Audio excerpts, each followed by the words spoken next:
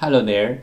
This video is going to talk about Buffalo, external desktop hard drive repair and data recovery.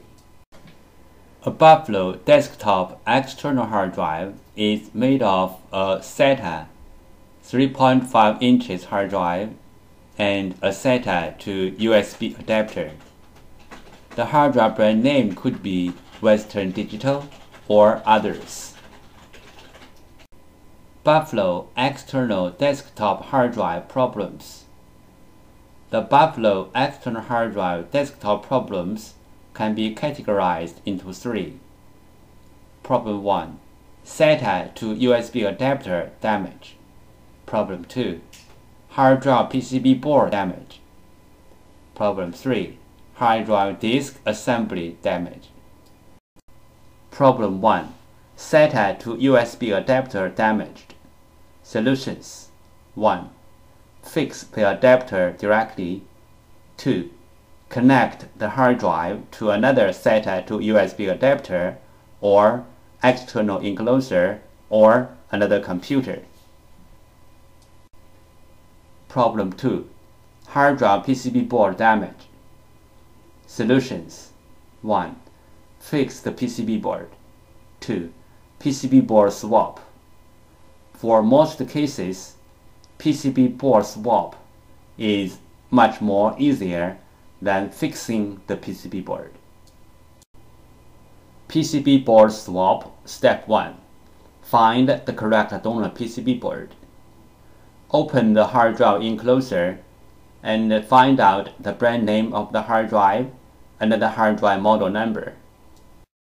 Find out what is the hard drive PCB board number.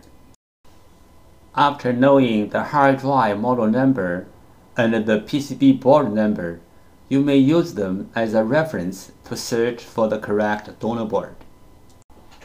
We found the correct donor PCB board for the hard drive, but this is only the first step. The next step is we have to do the PCB board firmware transfer to make the donor board work on the original hard drive. PCB board firmware. PCB board firmware is the information data on the PCB board. It may be in the memory chip or in the main chip on the PCB board. For this model hard drive, we have to do the PCB board firmware transfer first, then we swap the PCB board. Otherwise, the new board will not work on the original hard drive.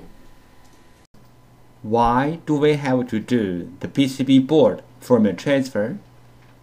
Because for this model hard drive, one PCB board includes two parts, hardware and firmware. The PCB board firmware includes hard drive's unique configuration data. The hard drive needs this unique configuration data to work, so we have to transfer this unique configuration data from the original board to the donor board.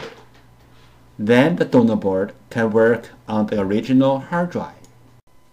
Regarding the hard drive PCB board firmware transfer, we have three things to mention. First, PCB board firmware transfer is different from the hard drive firmware upgrade.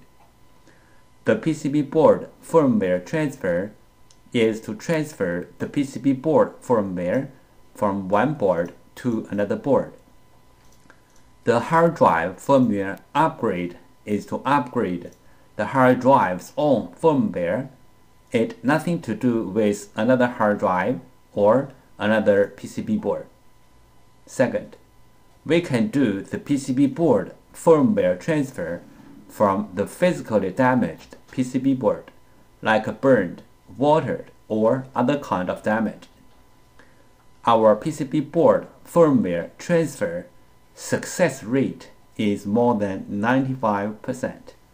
Third, we do the PCB board firmware transfer for our clients for free. This picture illustrated the procedure of fixing a hard drive PCB board. First, the clients send in their PCB board. 2. We fix the PCB board. 3. We ship back the PCB board to the clients. If the hard drive disk assembly is damaged, we can do disk data recovery to recover the data from the disks. The common symptoms of hard drive disk assembly failure are the following. 1. Hard drive makes weird sound.